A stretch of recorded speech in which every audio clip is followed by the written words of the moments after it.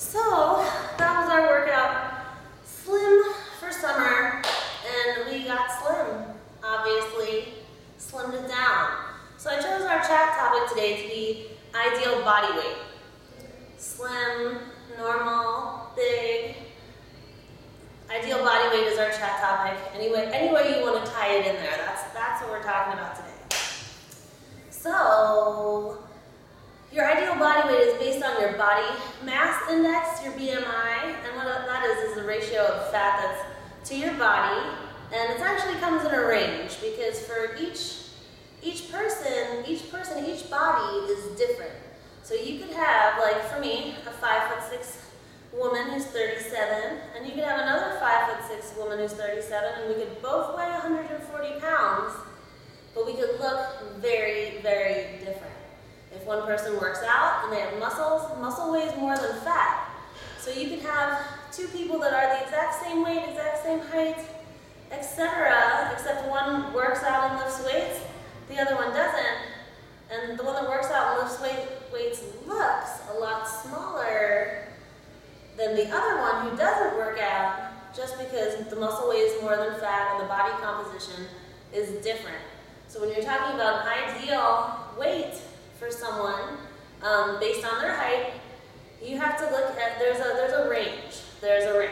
So for someone like me who is 37, 5'6" woman who weighs 140 pounds, the ideal range for me is anywhere between 114 pounds to 154 pounds. So I would want to be somewhere in that range. Depending on how much muscle I have or my bone structure, that kind of stuff, all those factors that go into that range. But as long as I'm somewhere in there, I'm going to be pretty good.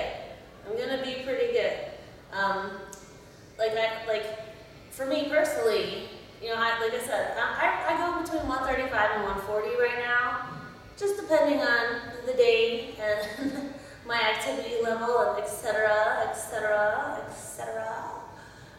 But the lowest weight that I've actually been, because I work out a lot, I have a lot of muscle, the lowest I've ever been is 115, which is way on the end of that range.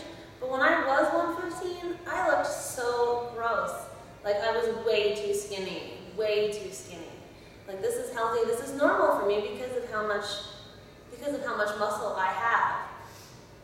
So again, that BMI, that range, you want a healthy BMI is somewhere between 18 and 25%. If you're under 18% for your BMI, you're going to be underweight.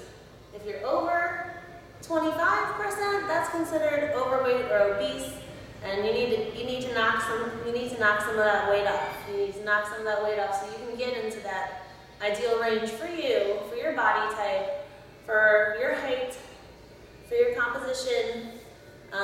You don't want to have too much fat on you because it doesn't do you any good. Makes you heavier. But muscle good. So find that, and the calculation is kind of weird. So I don't have the exact formula for you, but it's easy to find if you're wondering like, what is it for me? Just look up BMI calculator online, just do a little search and you should find an app on there really easy. I mean, it took me like 1 second today to find one for me. And you just put in your height, put in your current weight, and it's going to tell you what your body mass index is if you fall in between that 18 and that 25%, because that's where you want to be. All right, guys, I'm glad to be back. Actually, I wish I was still on vacation. Just kidding. So happy to be here with you. And I'll see you next week. Bye.